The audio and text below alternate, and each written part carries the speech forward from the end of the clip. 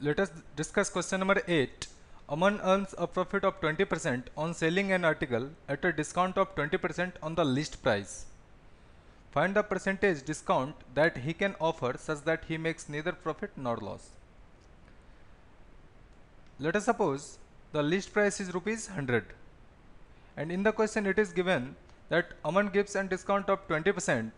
So it is list price,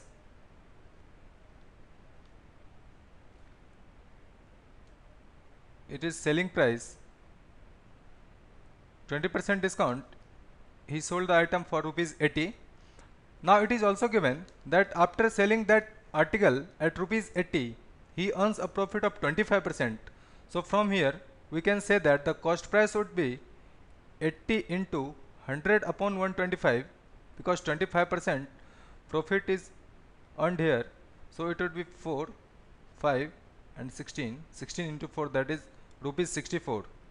We can say that the cost price of the article is 64 and the list price is 100.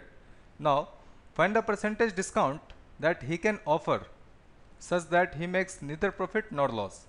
It means he would give the discount of, sorry, it is 64, 36%, because the article is listed at rupees 100 and the cost price is 64. If he gives the discount of 36%, so he would make neither profit nor loss.